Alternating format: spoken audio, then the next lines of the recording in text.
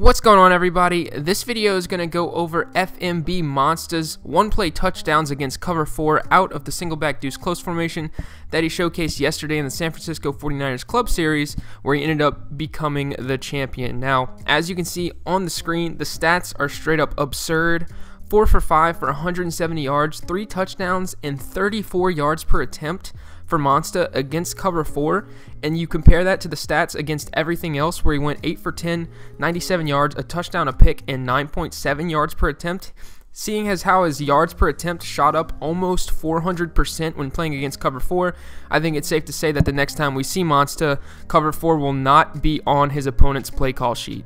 Also, quick shout out to Nas Fields for the suggestion on this topic.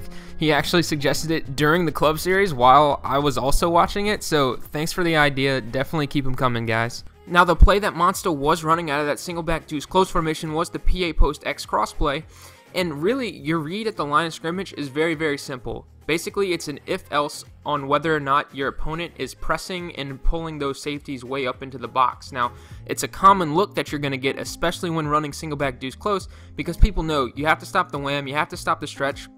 So a lot of people will get very aggressive with those safeties, bring them up in the box. A lot of people default back to cover 4 as their default run defense because of the fact that those safeties do react to the run so quickly. So as you can see right here, Splash Man brought both safeties up into the box, and really the beauty of this play is based on whatever look you're seeing, it's very, very quick snappable. So right here at the line of scrimmage, all you have to do if you're Monsta is max protect, so that's going to block Paul and Kittle, and then fade Bo Jackson, because you're not trying to fool the strong safety, you're not trying to fool the right side safety. This guy right here, you don't have to use the curl route on the right side to occupy him. All you're doing is basically abusing the fact that that free safety won't get back fast enough, and Bo Jackson's going to run a fade right behind him.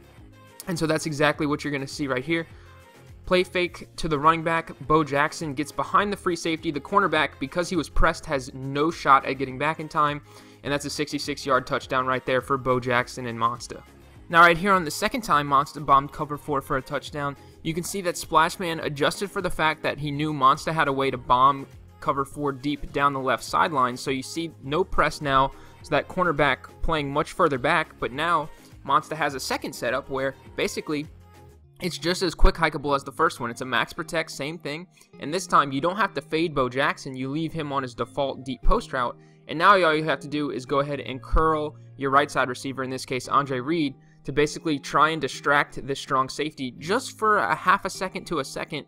And that allows that receiver crossing the face of the free safety to get behind that strong safety in the deep quarter zone. So that's exactly what you're going to see here as he goes curl route, strong safety sits. See how the strong safety is still backpedaling and looking at the quarterback? He hasn't even turned his hips yet and isn't even running backwards. Bo Jackson gets behind the strong safety. Perfect throw from Monsta's quarterback. And that's a 56-yard touchdown for FMB Monsta right there. Now, as you can see here, I have some examples in practice mode, mainly on the post route beating cover 4. And usually it seems to do much better whenever you have more field to work with wherever the post route's going. So if you're going left to right, you want to be either on the left hash or in the middle of the field is fine as well.